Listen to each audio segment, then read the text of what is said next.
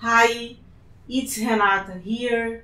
If it's your first time here, welcome to my channel, The Quant Girl, where we are going to talk about some topics in quantitative finance, in applied and pure mathematics, and in programming, especially in Python programming, because I'm a PhD in mathematics and a financial quantitative analyst, and I'm here to share with you some of my experience.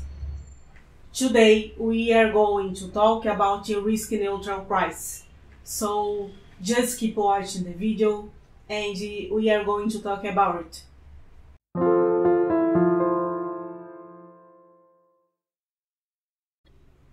So today we are going to talk about risk neutral price.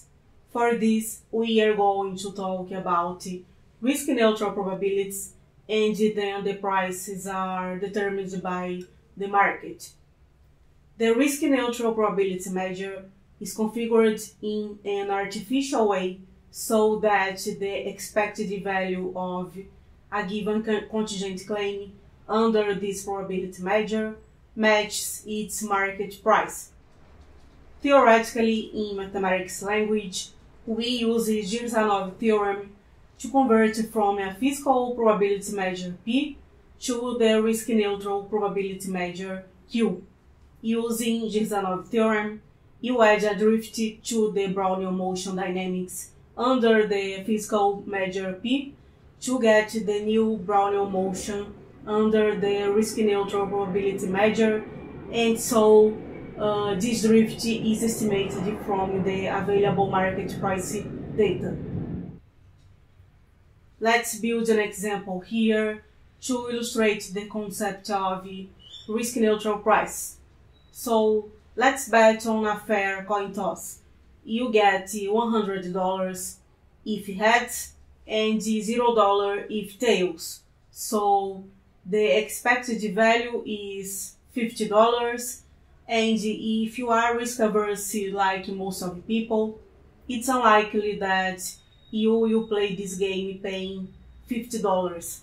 But if, unlike most of the people, you are risk neutral, then you pay $50 for $50 of expected value and $0 expected net payoff.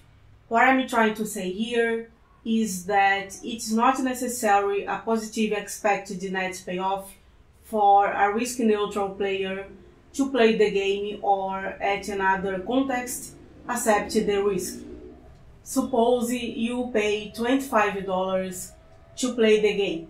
If you were risk neutral, you'd be assigned probability of 0.25 for head and 0.75 for tail, and get an expected value of $25 and an expected net payoff of $0. So if you can convert from this probability measure 0.5 for heads and 0.5 for tails to a risk neutral probability measure that assigns 0.25 to heads and 0.75 to tails, then we can price this asset with a simple expectation. So the point here is, if based on a set of outcomes you can find the risk neutral probability measure for an asset, then you can use this probability measure to price in an easy way other assets as an expected value. That's all for today. Hope you liked the video. Don't forget to hit the like button because it helps me a lot. And also, don't forget to subscribe to the channel so you can watch the next videos. So, see you guys next time in the next video. Bye!